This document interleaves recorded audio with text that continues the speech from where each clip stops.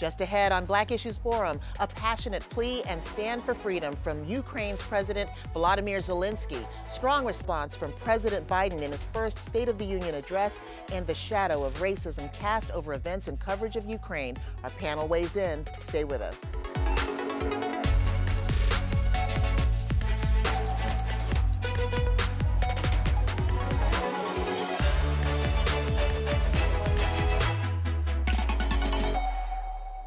Welcome to Black Issues Forum. I'm Deborah Holt Noel. This week, following an unforgettable appeal by Ukrainian President Volodymyr Zelensky, the European Parliament adopted a resolution to work towards granting Ukraine the status of EU candidate country. Many say it was not only the words of Zelensky's speech that brought about this move, but the tone of those words and the emotion of the translator. Zelensky spoke not long after he reported 2 missiles struck Kharkiv, a city in Ukraine filled with universities and students and known as Freedom Square.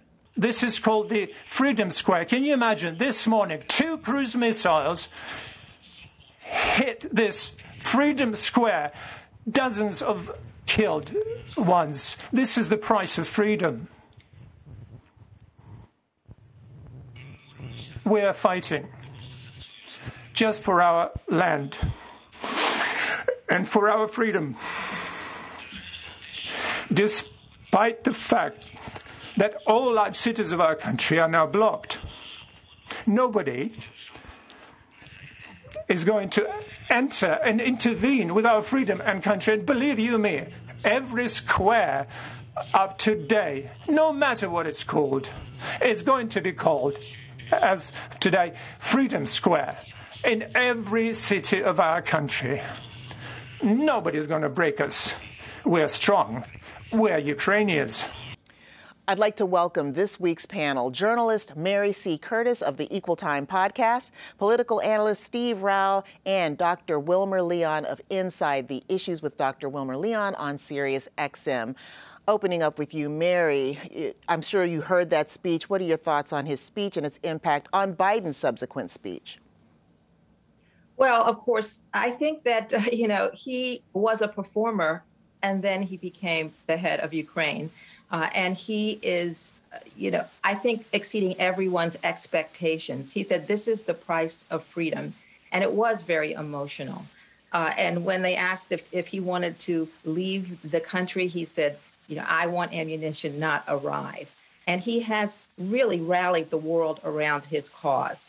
And I do think it had an impact on President Joe Biden, both because, of course, he was going to talk a lot about many domestic issues in his State of the Union, but this was right front and center. And also, it's his strong point, foreign policy. You saw a little bit of unity, the ambassador from Ukraine getting an ovation.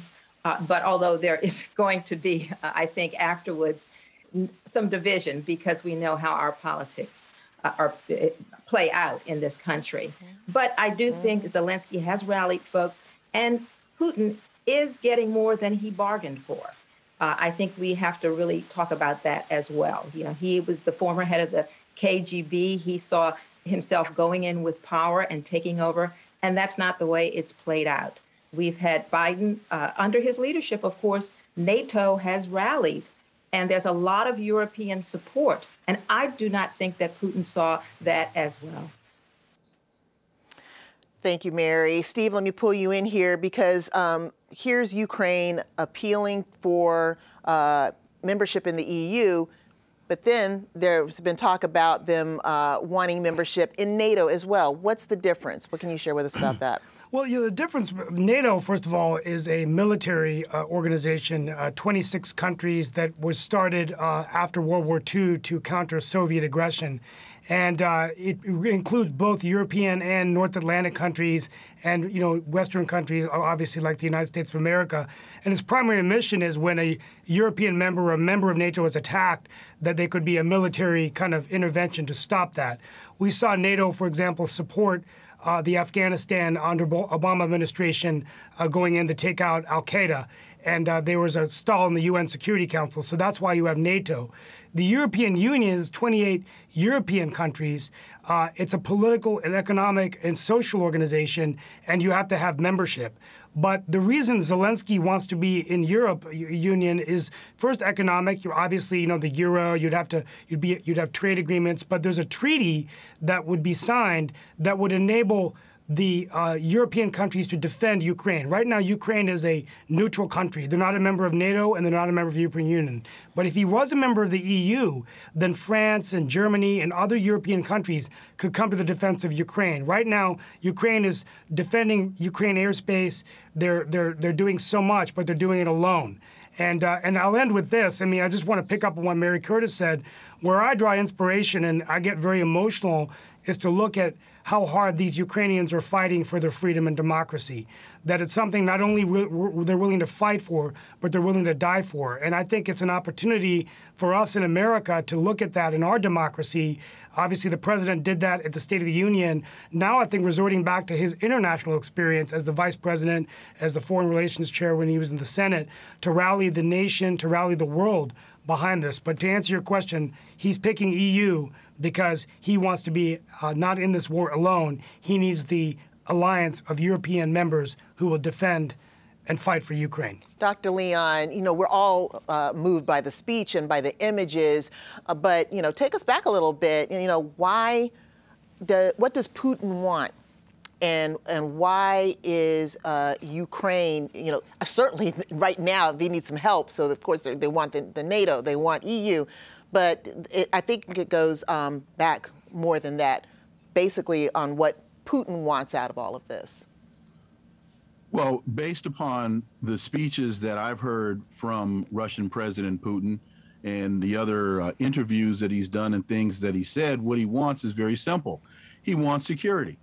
He wants the United States to live up to the agreement that the United States made back in 1991 when the Soviet Union agreed for the reunification of Germany, East and West. And the United States promised the Soviet Union, that NATO would not expand any further eastward than Germany. And now when you look at a map of Europe, Russia is surrounded by Lithuania, Estonia, Latvia, Poland, Romania, Bulgaria. These are all NATO countries with U.S. troops, NATO forces, NATO missiles. And Vladimir Putin has been saying very clearly for, 12, 13 years, we're only going to let you go so far. And the United States is using Ukraine as a proxy. And he drew the line in the sand, and we are where we are. Zelensky is a desperate guy. I'm sorry, go ahead. He's a desperate guy. He just, you know, he's following the U.S. directive. Go back to March or May when the United States encouraged Zelensky to send troops to the border, and Joe Biden wound up having to call Zelensky and have those troops withdrawn. Zelensky is following the U.S. narrative the same way the Kurds did when they were encouraged to fight Saddam Hussein, and we know what happened to them. Mm-hmm. Let's talk about the strategy of Putin in surrounding Ukraine. Some would say, in particular, folks in our own country and Republicans, that this move was smart, that it was savvy, and in some ways it's a replay. It's typical what he would do.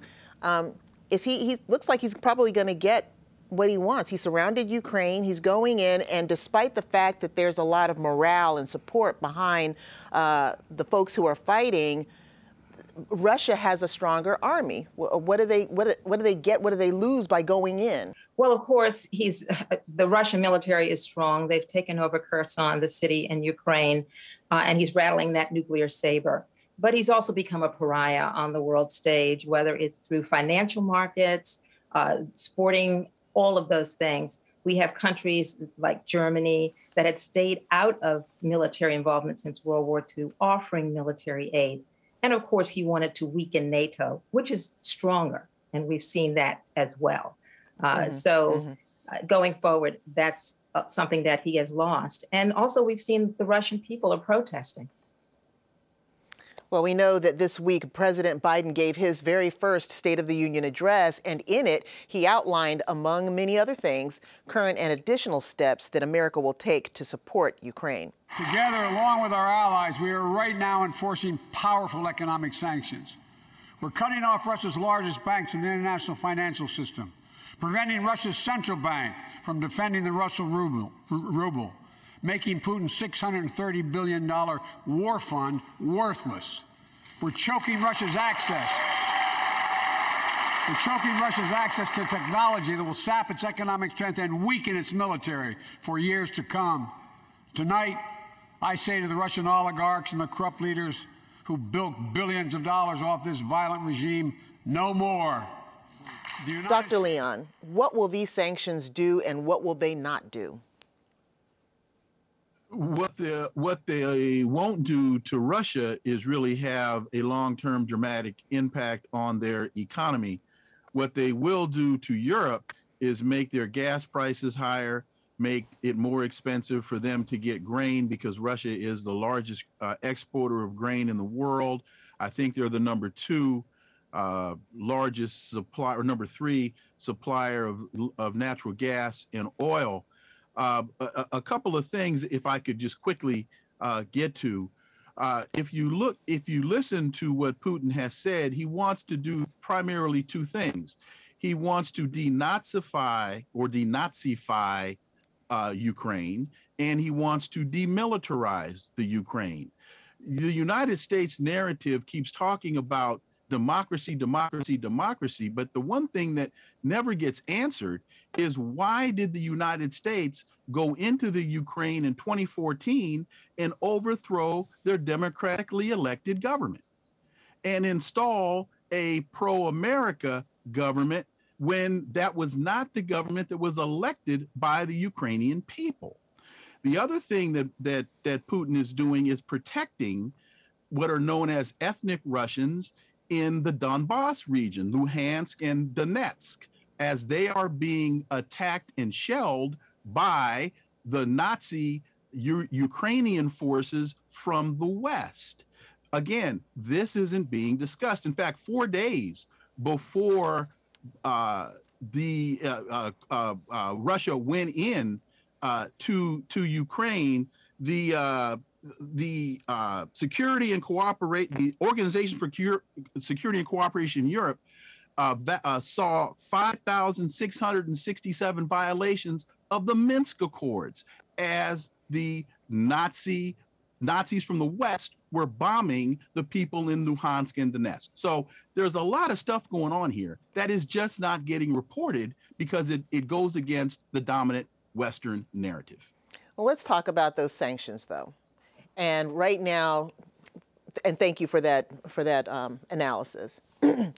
But right now, the U.S. has said, we're issuing sanctions, we're coming down on the oligarchs, we're going to try to strangle Russia. And there is likely to be, as you said, Dr. Leon, a long-term impact. But right now, the people of Ukraine are fighting for their nation. They're fighting, I guess, for their independence. And Steve, I'd like to ask you, what is the outcome?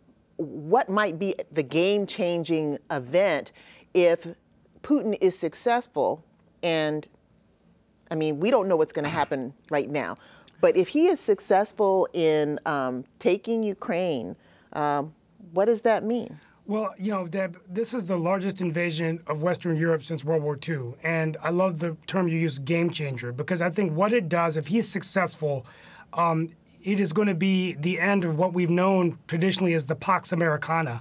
After World War II, when we founded NATO and the Allies were strong to fight for democracy, in the 90s, we saw, the early 90s, I was in college at Emory University, the dissolution of the Soviet Union. And at that time, we saw many Eastern European countries become democracies. It was quite inspiring. Poland, Czechoslovakia, Ukraine, Belarus, many of these countries. And we believed it was a triumph, that democracy prevailed when President Reagan said, tear down that wall, Mr. Gorbachev. And we thought democracy would be here forever with free elections around the world. So the first game changer is that if he succeeds, he's basically completely destroying that notion of international order. What would stop another country to go in and invade a weaker country, a dictatorship, an authoritarian country? It's going to send a message to China, you can invade Taiwan. It's going to send a message to North Korea, you can invade South Korea. There's always rivalries between India and Pakistan. So it makes it very dangerous. So that's the first game changer. The second thing I would say is that this is all about, when you take away the energy and the gas and the economic sanctions, it's about imperial Russia. Vladimir Putin wants to bring back imperial Russia. He tried this with Crimea. He's issuing cyber attacks on our country.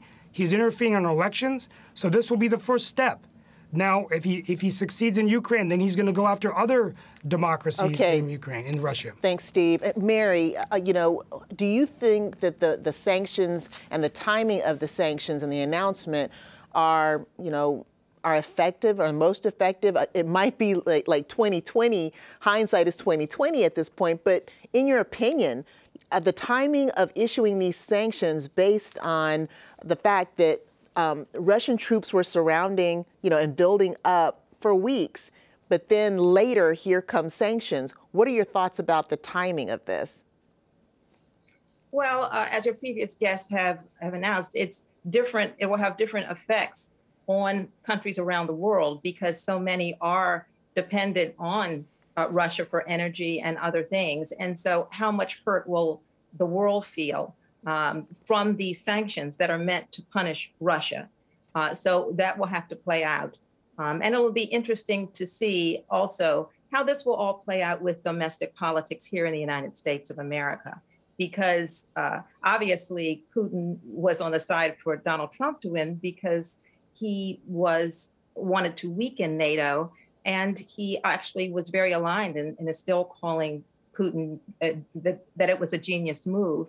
And we'll see right now this country is united, but we already have seen Republicans and Democrats splitting on the cause of this and who's to blame. And we saw in the previous administration that he tried to punish Ukraine and not give them military aid. And so what's going to happen in 2022 and the 2024 elections will have a lot to do, a lot of effect on our posture toward these other countries.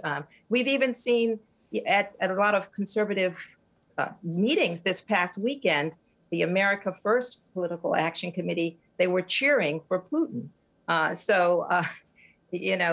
This is just the beginning of how, whether it's sanctions or politics, what effect it will have. Well, the unifying effect of all of this is now in question, as you just pretty much outlined. There's talk about freedom and democracy, but even in global affairs, there's the specter of suspected racism. Emerging this week was news about African and Indian students being held back while Ukrainians were allowed to leave at the border. And in addition, in the Twitterverse, users called out a CBS reporter for his biased language in his reporting. So let me just start with you, Steve. Do you think that these are examples of racial discrimination or bias? Yeah, I mean, I think there is. We've talked about it in the show. There's always racial bias, just making assumptions that, because it's more of a European country. When I read those tweets, a white European country, there are people of color in Ukraine. But, just this notion that, they're being invaded and that's a really, really bad thing. Whereas if you're a country that's a country of color, more, it's going to be okay for you to have strife and warfare and things like that. So I could read into it. I don't know whether it was intended as racist, but I do think that when you read these stories and you read these statements, you can really read between the lines and sort of imply that's a racial bias. So, that's my opinion on it. And I hope that we can use this as an opportunity to fight for all Ukrainians, regardless of the color of their skin, that they can be free. Well, the video and the stories are just remarkable. I mean, I think you can look at it two ways, but I won't take up the time. I'd love to get your feedback on it, Dr. Leon. I think Steve is right. Again, I keep going back to you've got a lot of Nazis in very powerful positions in the Ukrainian government. And we know that they're racist. And so it doesn't surprise me that you would see the preference being given to white Ukrainians. I have to push back on a couple of things. One, there's a dominant narrative that the world is united. That's just not true. Israel, for example, has not backed the resolution in the UN condemning Russia. There's not one Muslim country that has backed the UN resolution. You've got Poland, Bulgaria, and Slovakia that are not sending, and these are EU countries, that are not sending fighter planes, MiG fighter planes to Ukraine. So it's not as dominant of a wave of support as the United States is making it out to be.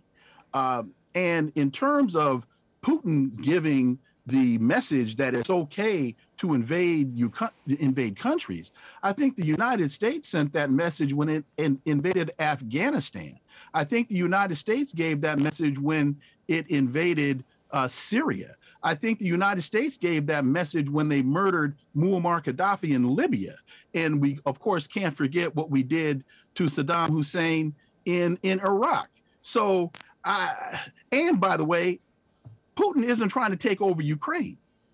If he wanted to do that, it would have been done 3 or 4 days ago. So what is he trying to do if he's not trying to take over Ukraine? He's trying to demilitarize and denazify the country. And in the process is invading and destroying civilian locations, and civilians are dying along the way, being killed along the way. And the accusation that the Ukraine is run by Nazis that's debatable, and it's also hard to understand. I didn't say it was run by. I didn't say it was run by Nazis. I didn't say it was run by Nazis. What I said is there's a very strong Nazi contingent called the Azov Brigade in Ukraine that the United States, through the CIA, has been funding, training, and used in 2014 to overthrow the democratically elected government of Viktor Yanukovych. Let me pull Mary in here. I just wanted to kind of get a comment that brought together your last question about how this conflict is playing out when it comes to race and how the media is covering it. Because I do think it's great all the time for media to look at how it frames stories. And as Dr. Leon has said, how we frame invasions in other countries and refugees and migrants coming from other countries that are Black and brown, and how we're looking at the Ukrainians and those refugees. And you can see it's very clear because people are referring to civilized countries and uncivilized countries. And people are rightly calling out the coverage of it. Yes, it might be natural to relate to certain kind of people if you are a journalist, but you have to look at that framing and critique it. And one journalist even said, I have to watch what I say. And then he said something that was framed in a way that seemed racist. And right. So I think this is a good chance to do that because journalists do cover different invasions, different refugees, different migrants. I've seen so many stories now with children and mothers, and you don't see that kind of coverage in that broad a way when you're talking about people from Middle Eastern countries, from African countries. Very interesting. And I think also what's interesting is just the fact that people are asking questions and doing more research to try to find out. I mean, I certainly have become more interested in, what's going on there right now, but what led to this. And, Steve, I want to give you the last maybe 1 minute here because this could be a very game-changing episode going forward. And hopefully, the sanctions work, but the Ukrainian people are asking for a different kind of help right now. Yeah, well, I think, looking at, we need to help the people of Ukraine. The European Union membership, I think, would help. Obviously NATO is not going to happen, but getting other countries to help them because, they're doing everything they can right now to defend their airspace. I think Putin will eventually, if not already, go after civilian areas as he did in Chechnya and other areas. So I think that's the answer at the end of the day. And I'll end with this. I think this does pose an opportunity for President Biden to get back to his foreign affairs experience as the commander-in-chief, both as vice president, the president of the United States, and as the U.S. senator when he led the Foreign Relations Committee, to really focus outward now. And I do think that's the one thing. I'm an optimist, and I do think that one thing that hasn't gone well for Putin is, he had two objectives: to weaken Ukraine and to strengthen, to weaken NATO. 5 seconds, Steve. But NATO is stronger than it's ever been, as Condoleezza Rice said. They're more mobilized than they've ever been before. So Vladimir Putin has actually unified NATO, the likes we haven't seen since World War II. Steve Rao, thank you for your insights. Dr. Wilmer Leon, Mary C. Curtis, we appreciate your commentary, giving us a lot to think about and talk about in today's program. Thanks so much. Thank you. Pleasure. Thank you. My pleasure. I want to thank today's guests for joining us today, and we invite you to engage with us on Twitter or Instagram using the hashtag Black Issues Forum. You can also find our full episodes on pbsnc.org/Black Issues Forum, or listen at any time on Apple iTunes, Spotify, or Google Podcasts. For Black Issues Forum, I'm Deborah Holt Noel. Thanks for watching.